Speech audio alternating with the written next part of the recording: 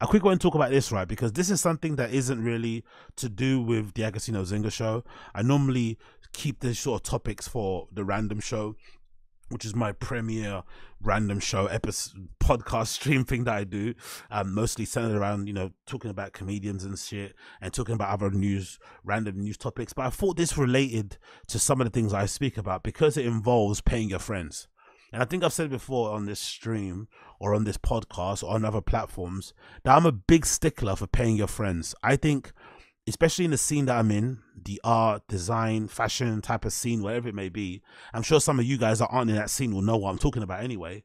When you have a friend in your group that has a skill, whether it's carpentry, upholstery, plumbing, electrician, sometimes you can take them for granted by always tapping into them because they know what they're talking about, right? They know how to fix a problem. Oh, my sink is full, my carpet's fucked up. Like, they can always sort you out.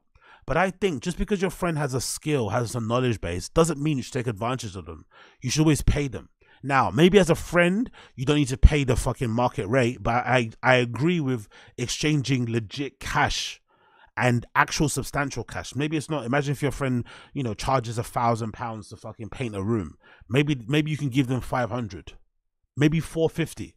But don't try and give them £50 or 100 or pay them back in beers or a dinner. No. Give them money for their time. Treat them like a friend. Obviously, respect their flipping work, but respect their skill, respect their knowledge, respect the time that they learn to learn that thing, whatever it may be, but give them flipping money. I don't agree with this whole like friend, oh, you're my friend, do this thing for free, help me out. No. I've got a skill that I get paid for. This is my job. This is stuff that puts food on my, this is what puts food on my plate. This is what keeps my family warm and shit. This is what pays my car note. This is what allows me to go on a holiday, allows me to spend money doing the things that I'm going to do. And don't disrespect it by just giving me crappy flipping fees.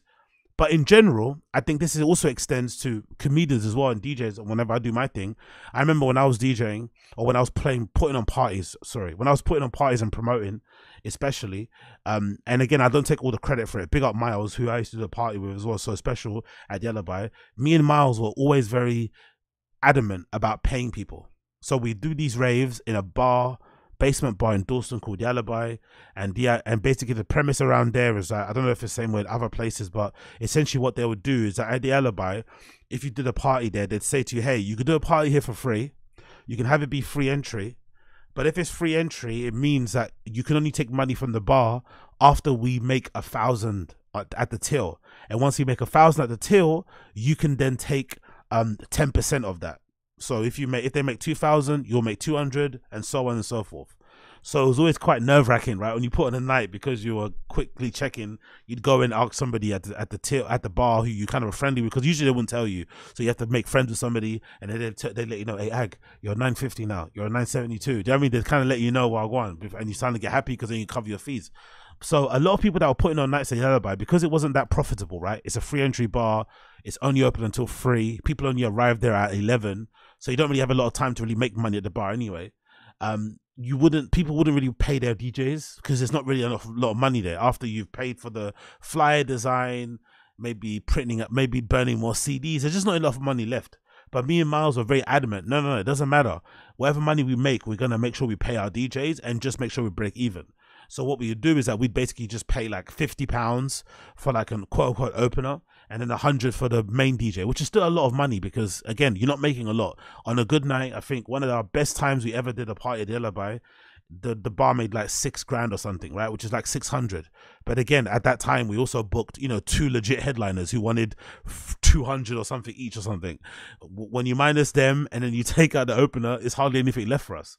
So you always had to kind of balance that. But I still really enjoyed booking my friends to DJ and then paying them £50. Like, it was so nice, the feeling of like getting your friend to play, because most of the times in the scene they were used to just playing for free, so they just assumed that you were playing for free, and then to hand them some money and see them light up, it's like, oh, you know what I mean? Like, you're kind of respecting them and you're taking them seriously, you're treating them like a professional. That might be the first time they ever got paid legitimately. And I think I've always said as well, I adhere to, I forgot what his name is, but this guy's got this book where it's called like I think it's called I think it's called Act Like a Pro or Write Like a Pro. I forgot his name. What his name exactly? If I get it, I'll try and put it up on the screen. But basically, what he says in this book is basically like you can call yourself a professional the moment somebody pays you for what you do. So even if it's like a nominal fee, even if it's like $1, £5, it doesn't matter. As long as somebody pays you for your skill, then you become a professional. So I liked, you know, that feeling of basically making my friends professionals by giving them money to pay at this fucking shitty club gig somewhere. All that to say, today I learned something fucking wild. So on this podcast called The Regs, featuring Robert Kelly, Dan Soda, Lucia Gomez, and Joe List, a recent episode just came out, episode 12. They were talking about a theatre comic, a legit theatre comic, who happens to only pay their openers $100. Yes, you heard that. A theatre comic, which basically means a stand-up comedian that plays at level of theatres, which is like, you know, anywhere from 1,000 capacity up, right? Is paying their openers, people who perform before they perform, $100. Even though this theatre comic, most likely on a weekend, because if you do theatres, you usually do a weekend, that's 2 shows. Most likely over those 2 shows, they're probably making $400,000. You know, obviously before fees and shit. Let's cut that down and say $200,000 after fees, after agent, after whatever. And they're only paying the openers $100. This to me is utterly disgusting and goes to show just how scummy most people are when it comes to their friends or whatever. If they can get away with paying people the less, they will get away with it. But it also shows to me how cowardly these comedians are. Because they all talk a big game about being free speech bastions, about saying the uncomfortable truth, blah, blah, blah, blah. And they've got somebody in their community who is a theatre comic, who allegedly is Theo Von, by the way. Allegedly, they're talking about Theo Von. Allegedly, they're talking about Theo Von. Is paying people $100 only when he's making $200,000 at the weekend. And again, not including what he probably makes on his podcast. Forget all that stuff. I know it's his own money, but still, that's pretty disgusting. Pretty disgusting. So let's listen to these guys talk about it, because this was wild when I first heard about it. Absolutely wild. Ever kicked me back anything? I had the same thing. Ever. I'm here like not $1. I never had a flight not for me. But I'm hearing some stories on the road about some major headliners. Name names. Can I say new rule? New rule. Have to name names. It's going to start shit with people. I don't care. Yeah, you do. I don't care. I don't care either. Go. I do care. I don't, because whisper to me. You didn't say Corporate Dan. No. Then put this feed on a regular Regs feed. Woo. Oh, is that it? Done. Whoa. Wow. Done. So you can check our audio on the Regs feed. There's a few. You can't do that. Listen, don't confuse these fucking people. All right, just tell us how big. How big? Are we talking initials? Are we talking clubs, theaters, or arenas? Theaters. Okay. If you're playing theaters and you're not taking back your guy, $100 a show to the opener. Theaters. No. $100 a show to. Wow. And this ain't when you started in the 60s. Name names. In the what? I don't want to name names, Lewis. Don't name names. Mouth it to me. No. Yeah. No. Why don't I want to say it? You know this. You can go ahead and say it. It's a rumor, though. That's why I don't want to say it. Because also the person that told me opened. Are we friends with this person? No. The person. I wish. The person that told me this opens for them. By the way, I'm surprised by that, by the way. Again, these comedy guys, they act like they're friends. They act like they're all best buddies. But isn't it interesting that neither Robert Kelly, Dan Soda, Lucia Gomez, or Joe List would count Theo Von as a friend? Even though they all kind of exist in the same sort of like social group, kinda, they don't really know each other. Isn't that interesting? Huh. There's a lot. That's why I think, and again, this is something that isn't new, but that's why I think there's probably way more hate within comedians than there is online. These guys like to make it seem like Too Lazy to Try, Podcast Cringe, myself, Unique, Comedy Enforcement, 10 Minutes or Short. They like them. They make it seem as if we're the ones that are like creating all the drama and stuff in the division. But I actually think amongst them, there's a lot of hate. There's a lot of like dislike of each other. Actually, if you think about it, really and truly, because imagine this being a thing that they're talking about behind the scenes and how pissed off it would make you feel if one. Because I'd imagine a lot of these openers are probably friends of theirs. Friends of theirs complaining like, "Oh my god, I got this opportunity to perform with Theo allegedly." And Theo only paid me $100 for this opening set. Obviously, it's a great opportunity, but $100 and he's making $200,000. That's flipping insane, right? So that must create a little bit of animosity between them because they're thinking, hold on, because they all know what each other makes, right? Comedians know there's, which probably is one of the reasons why I've always laughed at the suggestion. I've always laughed whenever especially Brendan Shaw would go out of his way to lie about ticket sales, because I was always thinking to myself, like, why are you lying about ticket sales? Why are you saying the show's almost sold out? All this nonsense. When the fans, like, I don't know about you, but if a comedian says online, oh, tickets are about to be sold out, even for a rave or party, or we're down to the last 100 tickets, the first thing I think of when I get those emails, oh, you're not selling enough tickets then. Because if you were selling tickets well, there's no time or rhyme or reason to put together an email to get more people to buy. You're just trying to sell, you're just trying to make sure you can fulfill the tickets that you're already selling now and provide the show that needs to be provided. And I also felt when people say, oh, we're down to the last tickets, hurry up and buy them, especially someone like a Brendan, why are you saying that to the fans? Because everybody in the scene, in the industry, knows that you're not selling tickets. So it's not like you're fooling the fans, and you're not fooling the people behind the scenes because they know what I want, because, they all share agents, booking agents, they talk to bartenders, ticket guys, all this malarkey. So it's just an interesting thing just to analyze. Like, these guys legitimately behind the scenes, I don't think are as friendly as they make it seem. As like real, hey, this is green room talk, and I don't want to blow that. Yeah. Oh yeah, I know several. You know several. Well, you give some. Yeah. Give a name, fucking name. I'm not. God, we're what a little sewing circle we have. Yeah, I know all about it. Hold on. I don't know. Can I say? I'm gonna text you. Can I say? Naming the name wouldn't be a bad thing because then they would change it. Is it a woman? I kind of agree No, with but you Wait can a do that minute. in private. I don't think that's cool, by the way. Naming the names just so they can change their behavior isn't cool. I actually think it's more offensive that Theo allegedly is getting away with paying his openers $100 when he's doing theaters. The fact that he's doing it is the bad thing. When he does eventually change it, because people will shame him into changing it, cool. I actually think it's a bad thing that he's doing it in the first place. It kind of shows who he is as a person, more so than, oh, now you've told me I'm going to change it, because deep down you're doing something wrong. If you're making $200,000 in the weekend and you're giving your opener $200, you're doing something bad. I think, and again, there's two schools of thought here. One school of thought will tell you Theo's platform, Theo's notoriety, Theo's celebrity is so big, and the openers are so interchangeable, so disposable, that maybe you should take whatever's given to you just so you can get on that platform and blow from there, right? But I also don't think that's fair, because a lot of openers that are performing are probably quite experienced. They've probably got a lot of mileage in. They've done a lot of sets. They've been doing it for years anyway. It's not like they're new comics looking for an opportunity. They've probably been around for a while anyway. So they probably should be getting paid a decent salary just because of that, for their experience. And then on top of it as well, it's just, wouldn't you want to have the best of the best opening for you? Yes. To incentivize the best of the best to leave their own tours, to not do their own shows and play with you, you'd probably have to make it worth their while. Now, I would think just paying them their rate would probably be the best way to go about it. Forget what you make. Just pay them their rate. Whatever their rate is for theaters, you just pay that. But if you did want to make it kind of fair, maybe 10% of what you overall take, maybe $2,000 per flipping opener. Is that really too much after you make 200,000 after fees and everything? To pay a couple of openers $2,000 each out of 200,000, is that really that much to really give away? I don't really think, or not to pay them. I don't really think so. But again, maybe the mathematics, maybe the scene is different. I don't really know. But it does seem really crazily.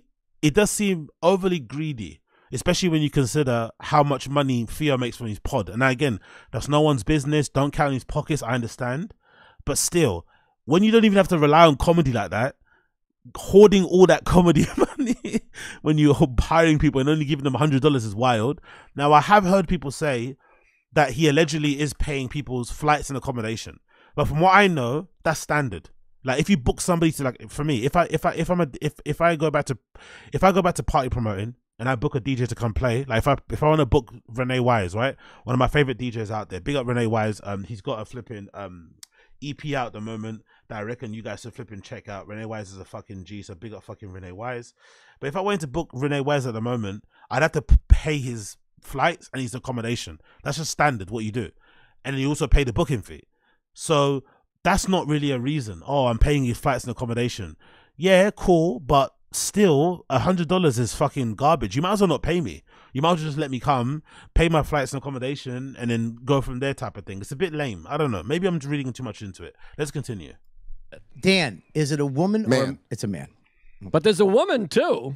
Oh, really? Yeah. Oh, There's a couple. There's a couple. Oh, we can all text buddy. each other. You know, we don't got. Can I say this? Yeah. The reason we won't name names, and we might, I still may. It's on the tip of my tongue. It may slide out at any given moment. Okay. No. That motherfucker I'ma makes tell you- cash so loud. I'm gonna tell you right now, and I'm just gonna tell you the theater. The Chicago theater The sits what? over The 4. theater. The Chicago theater seats over 4,000 people, I think, around there. Let's do the math. So you're probably making. He's doing 2 sold-out shows a night. 100 a ticket, 150 a ticket. Probably. Yeah. Yeah. At least 70. At a least ticket. 80 a ticket. At least 80 a ticket, and you're making. That's $200,000 in a night. per show. A night. I'd probably say 100,000 a show, with everything said and done, and you're paying your opener. It's $400,000 if it's $100 a ticket. I cut it in half because there's got to be $150 VIP. And you have to. Let's actually see. Let's actually go on Theo's. Let's see Theo Vaughn's vlog. Let's see if it is Theo. It's pretty disappointing, to be honest. I'm not gonna lie, but let's actually see Theo Vaughn's shows. Shoes. Let's see shows, not shoes. We don't care about his fucking shoes. Let's see what shows he's doing recently. So let's go on his tour and let's actually see this, right? Oh, he's coming to the UK in June. Oh my god, he's coming to the UK in June. Okay, we're going to see Theo when the 15th. Oh shit, this is really good. Okay, cool. I didn't know this. Theo's coming to UK in June. Okay, cool. Great. All right, let's do. These are all theaters, right? These are almost these aren't theaters. These are arenas, aren't they? Let's do that. Let's do that one. Wherever that place is. Let's do the Eventrium in Apollo. What is that called? The Eventrium Apollo. So let's see what this is saying. Let's see this. Let's do London one, right? Let's make it easy because I'm in the UK right now. So let's do London dates. So the Eventrium Apollo, right? Does it have capacity there? No. Let's do capacity. Let's do capacity of the Eventim in Apollo, right? So the auditorium Eventim in Apollo, which Theo Vaughn's allegedly doing, is 3,655 fully seated. How much are the tickets for this thing? Let's buy tickets. Go Ticketmaster, make it easy. Let's see how much these tickets are at this place, because this will kind of give us an understanding of how much this guy is scamming some of his flipping fellow comedian friends, because this is flipping wild, right? So let's go for the tickets. The Theo Vaughn Return of the Rot, happening on Saturday the 15th of June 2024 at the Eventim Apollo in London. Let's see how much these tickets are going for right now on the old place. So, oh my god, bro, god damn, £120 minimum. Let's do one. I want to get one ticket. How much are they? So a regular seat in the stalls there at the front is like let's see, 78.25. Let's call it because there's stalls and what are these other seats here? Let's say the tickets are $100. Let's say they're 100, right? Let's just make it £100. Let's make it an average of that shit, right? So we've got 100 times 3,655. Allegedly, he's making in that weekend, or that one show particularly, $365,000, right? Let's divide that by 2 and say that that's what he's paying in fees and taxes and shit. After that, he's still making $182,000. To only take $182,000 and give people $100 or £100 is fucking insane. If you gave them, like, what? If you gave them 1%, which is $1,000, that still be, you still got a lot of money there left, right? Like, legitimately, there's no need to be paying people $100. Like, you're making way too much money to do so. And again, for me, forget how much money you're making. Like I said before, when I was promoting parties, it's not really about how much money you're making. It's just about paying your friends and wanting people that you support and love, especially if you're taking them on the road. Because imagine if you're going on tour and you have people open for you, you probably trust them. They're probably your friends. You probably like hanging around with them. So why not put some money in their pockets and make them feel good about coming out with you and shit? I don't know, right? I don't know. Like, why wouldn't you want to do that? I get if they're just some random people and you don't know them and the venue's kind of shoving them down your throat or telling you have to take them to be your opener. But if these people you're actually booking yourself or whatever, help them out. Maybe even local comedians, doesn't matter who it is, just help them flipping out and give them a little bit more than £100, because that's absolutely wild. Let's continue with the clip. You have to pay your fucking for the fee for the theater. Hey, everybody. That's 100. That's 400. That's almost a $500,000. That is ridiculous. That's a show. That's ridiculous. $100 a show for an opener. I'm gonna retroactively take all the money I give to Zach and Scott back. This is crazy. I don't need to give them anything. Yeah, dude, I'm gonna Venmo all my old openers. I don't have anything to give. I'm gonna pay Danny more money for this weekend. Danny's sitting over there like Danny prompted us. He goes, "You guys should bring up how much openers make." Max, did I send you your extra money for that week? Wow, look how small Dan Soda's hands are. Doesn't Dan Soda have hands that don't look like they're connected to his body? Am I bugging out? I'm gonna pay Danny more money for this weekend. Danny's sitting over there like Danny prompted. Yeah, his hands look like they're on sticks, isn't it? Us. He goes, "You guys should bring up how much openers make." Max, did I send you your extra money for that week? So Joe, no. to Right, kind of argue your point, I think there still is a problem. We've also already had this conversation on the podcast, like pretty much word for word, I think. Yeah, have we? Not this podcast. I think so. No, when? Because I knew who you were talking about. Because Yeah, but this is. Can I say something? No, he didn't. No, he didn't. This is. I never new. brought this up. He was 'cause I talking learned about. this He was 2 talking weeks about ago. being shitty in green rooms. That's what you're confusing. Yeah. No, we didn't say his name though. Oh, never mind. And also, I learned this 2 weeks ago, so there's no way I talked about this. Because I work. No, he's confusing. Yeah. Thank you for ruining the fucking flow. Honorary Chris Scopo, flow ruiner in the fucking corner over Christ, here. at least have a big butt when you do for it. no reason. That's fucking nuts. That's nuts. That's and someone should say something to him. If I was friends with him, I Because probably would say the something. podcast money is fucking nuts. Yeah. You just like Never mind that money. That money's great. Let's move on. We're not naming names. We should get a guest on the show. Maybe. he's big. Be a big get. Huge cat, dude. I want to know who the girl is. That guy Text probably makes a lot of money on the road. Text me the girl. I want to know the girl. Text me, Joe. I don't know. Something about, again, I know I mentioned the podcast money, but it's something about the way they mentioned it. You know, I'm kind of sensing a bit of jealousy. I don't know. Again, understandably so. Like I said before, I think it legitimately is way more understandable that these guys will be jealous of each other than random people like us that just watch them online. That's why I find when these guys complain and cry about YouTubers making videos about them, it's like, bro, you're jealous of the next guy next to you because deep down, all these guys believe they're funnier than the other person anyway.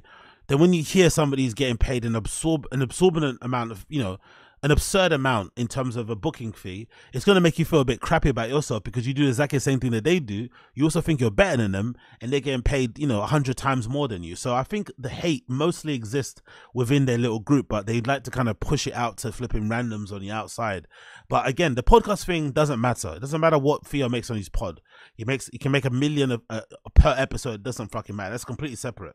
The interesting and really sad thing is that for the shows themselves, taking into account what he takes away, roughly, again, we're only doing roughly, it looks like per theater, he's making a minimum of £200, $200,000, right?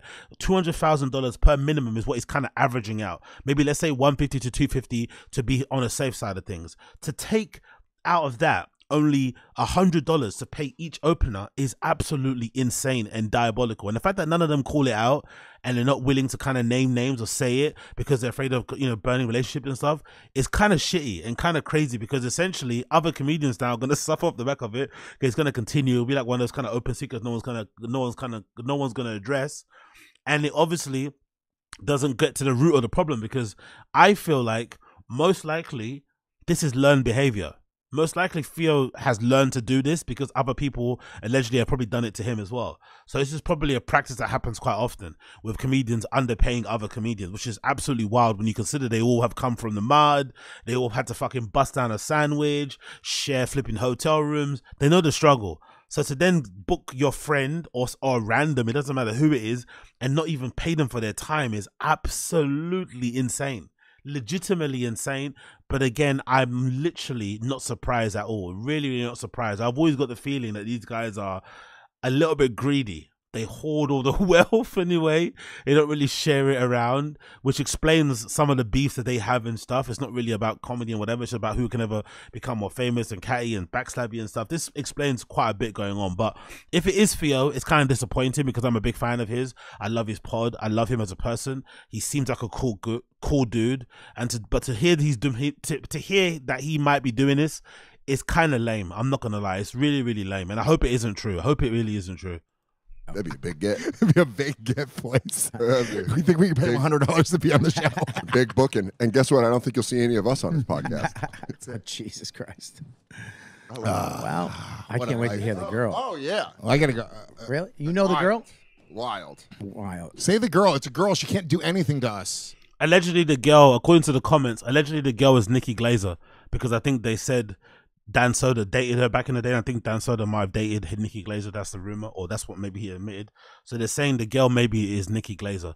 I don't really have an opinion on Nikki Glazer. I don't really listen to her. I remember her doing that really cringy song where that comedian died and being kind of embarrassed for her, but I don't really listen to her content or know much about her as a person.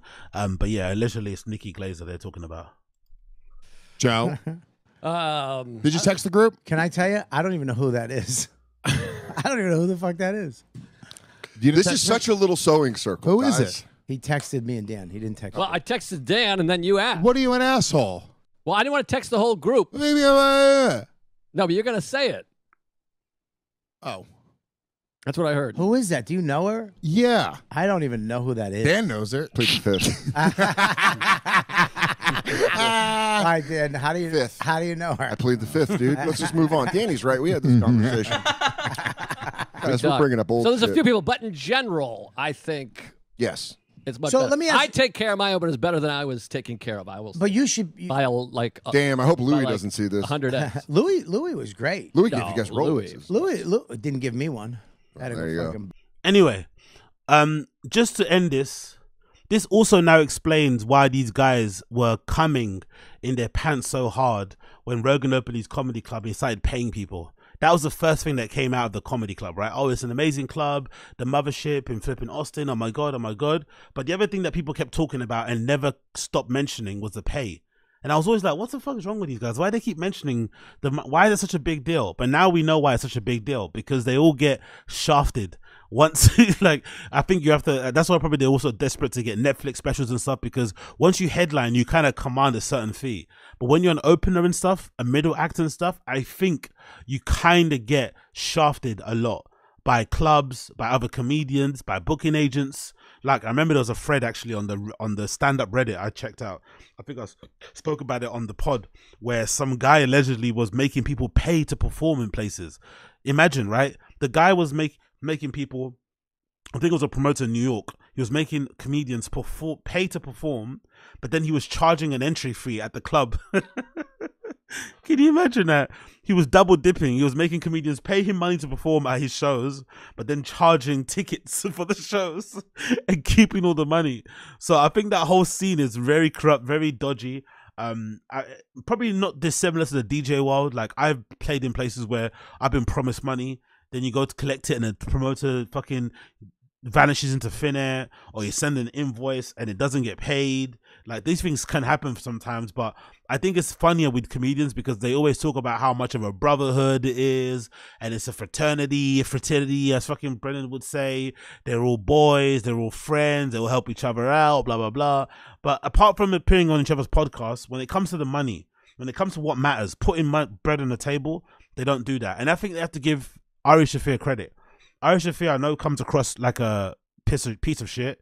He comes across like a bit of a cunt. But Ari Shaffir, back in the day when he used to do his pod, I forgot what the name of it was exactly, but Ari Shaffir's old podcast, he would pay guests when they came on. I remember one in particular, he paid this guy, and he legitimately was like, yeah, I was down bad before I came on your pod. I didn't know you were going to pay me. And I think he gave him like $200 or something to come on his fucking podcast. So Ari Shaffir is an absolute legend for doing that, because he remembers his roots. He remembers how hard it was coming up, you know, and he'd get people on his podcast, the Skeptic Tank, and he'd literally pay guests. He'd give them $100 or $200, I don't know, as a nominal fee of like, here, thanks for coming on. I'm probably going to get some decent money from AdSense or from sponsors anyway.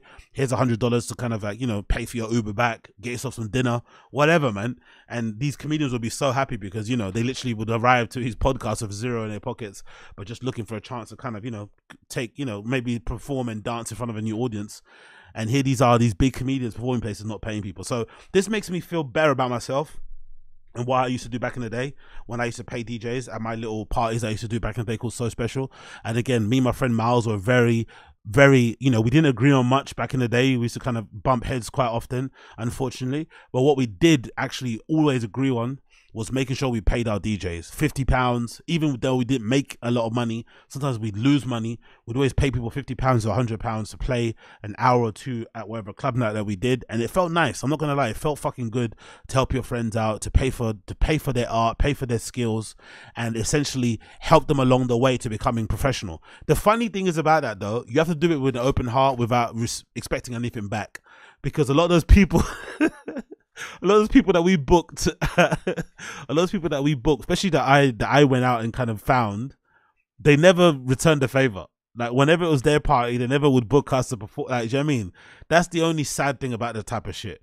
Like, people, like, imagine Rogan probably pays all these guys really well if they're going on the road with him, but then he finds out that they're doing this to their own. I mean, that's the kind of sad thing about it. They never kind of pay it forward, or they never pay it back. It's kind of like, yeah, you just give me something, I just take it and I run. That's the kind of sad thing. But again, when you do stuff like that, I don't think you should do stuff like that waiting for somebody to give you something back or to have a pat on the back. You just do it for doing sake, you know? But again, what do I know? What do I know? What do I know?